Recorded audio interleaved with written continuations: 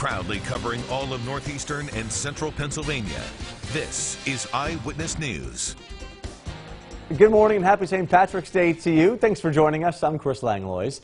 Let's get straight to your forecast with meteorologist Stefano DiPietro. Stefano, good morning. Good morning, Chris. And a lot of cloud cover that's going to hang around as we go through today. But as far as the showers are concerned, it's really just going to be a few isolated ones, if really anything at all. I mean, look what happens by the time we get to the lunch hour. There's not a whole lot to talk about. Now, we will see Futurecast hint at another pop-up shower for the rest of today.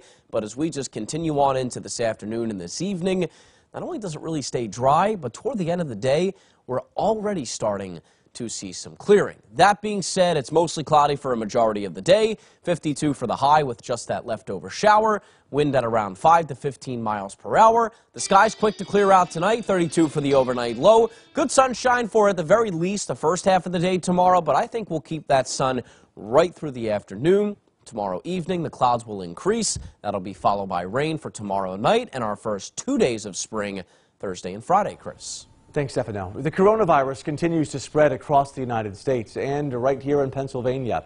These are the latest numbers. The Centers for Disease Control now reporting about 4,100 cases nationwide with 71 deaths. COVID-19 has shown up in 49 states, with West Virginia the only outlier. The Pennsylvania Department of Health announced 13 new cases on Monday. That brings the statewide total to 76. Cases have been reported in 15 counties. Many non-essential businesses across the Commonwealth have now closed their doors. This comes after Governor Tom Wolf lays out new guidelines as a means to mitigate the continued spread of coronavirus in the state. This includes gyms, daycares, hair and nail salons, bars, casinos, concert venues, and movie theaters. Restaurants are restricted to takeout only. Grocery stores, pharmacies, and gas stations will remain open. Thanks for joining us, and have a good day today.